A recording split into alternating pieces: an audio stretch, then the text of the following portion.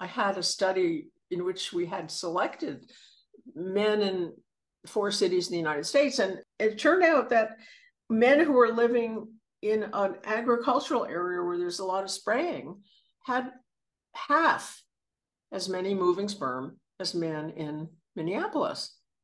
That's huge, right? Half as many moving sperm. And they weren't actually farmers. They were just living in Columbia, Missouri, in this environment where this stuff can get in the water and the air and so on. And they were bad off, in terms of just sperm, right? And then we actually went one step farther and we looked in their urine for these pesticide metabolites.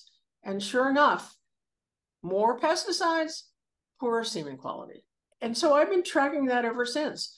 And when we looked at the decline from the beginning of our study period, which is back to 1973, the decline was, like I said, about 1% per year.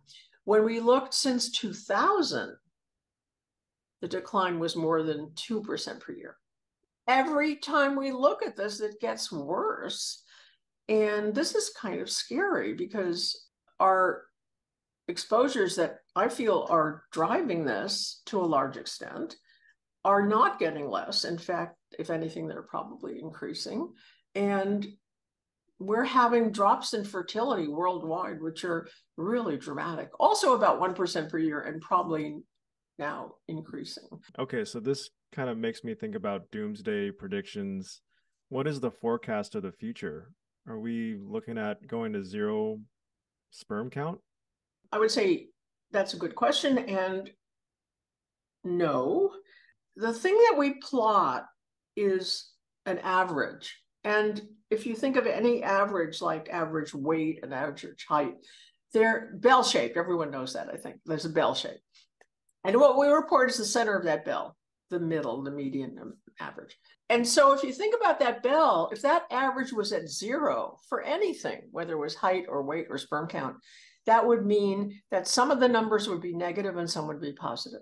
But you can't have negative weight or height, and you can't have negative sperm count. So in fact, the distribution of sperm count is not bell-shaped.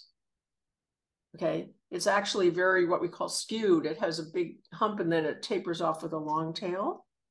You see what I mean? I see. So, okay. So what if the hump, if the highest point, the median, were at 0, then you'd have half the men would have negative sperm count.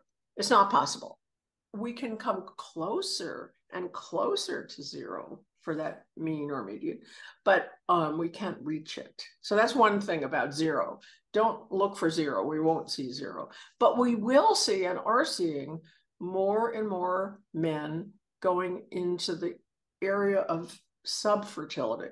We can talk about fertility and subfertility, but so there was a paper a long time ago that was very, very good and never been improved upon as far as I know, where what they did was they took couples who were trying to get pregnant for the first time, not using contraceptives, and they got the men's sperm count, and then they saw how long it took them to get pregnant. That's called time to pregnancy. That's a variable you can find out. How long were you trying? That's the time to pregnancy. It turns out that obviously, the higher the sperm count, the shorter the time to pregnancy, right?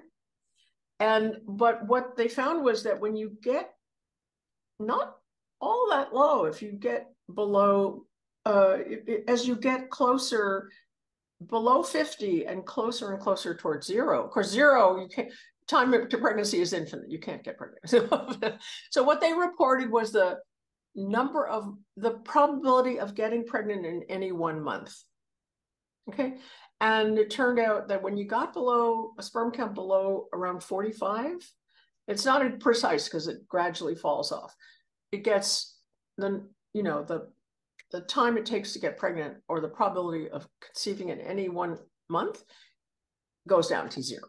It's just going to take people longer and longer and longer to conceive. And we're already we were at 47, well below that now. I can't remember where we are now, but we're definitely in the subfertile range for the average man in our studies. When we're looking at that bell curve, what are the commonalities of the men that are on the lower part of that bell curve that have super low subfertility? Is there anything linking that cohort together? Oh, it's so varied. There can be lifestyle factors that put you down there. You're couch potato, you smoke a lot, you drink a lot, you're going to be much more likely to be down there. It's probabilities, right? You could have physical problems. You could have something called a varicocele or blockages or things that physically get in the way of the sperm being produced or getting out.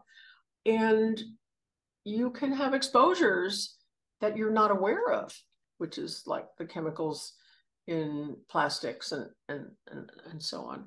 So the only way I can answer that is with a study. And you know, we have studied a number of factors, but pesticides, I told you, you know, if the man is exposed to these pesticides, which were mostly the triazines, so atrazine and other similar chemicals, they're going to be much more likely to be in the lower part of that curve. Yeah. Now, when you go to other things that you can learn about a sperm, like, does it have two heads? Some do. Does it have two tails? Some do. Is it round instead of oval? Yes. Those are things that can happen. That's called shape or morphology, right? And any sperm sample, you know, there's an evaluation of the percent of sperm that are normally shaped. And actually, that's pretty low. It's like average about 12%. I mean, it's not a lot. And the third thing you could look at is, are they swimming? Are they moving? They're not moving, they're not going to deliver the goods, right? And how are they swimming? Well, if they just swim around in circles, that's not going to get you anywhere. So the motility, as it's called, that's also given a number. And it turns out that all of those things, the count, the morphology, the motility, have to be of certain quality to result in a pregnancy. Those things tend to be correlated. So I would suspect that they've also declined, but I don't know because we can't study it. Wow, it seems like there's just so many different factors at play here. And just to even conduct one of these studies, there's so many hurdles to get over. It's amazing that you pulled it off because there's a stigma around even giving a sample. You know, I think I haven't given a sample, and I don't think I really even know a single one of my friends. I don't even ask them, but there is a stigma around. Every guy thinks that their sperm's perfect. You know, they're not going to. Absolutely. Yeah. And my recommendation to every guy who has never given a semen sample is that you should do it. And the reason is that, first of all, you might not ever want to get pregnant, but who knows? Okay. So it'd be good to know ahead of time if you're reasonably okay, right?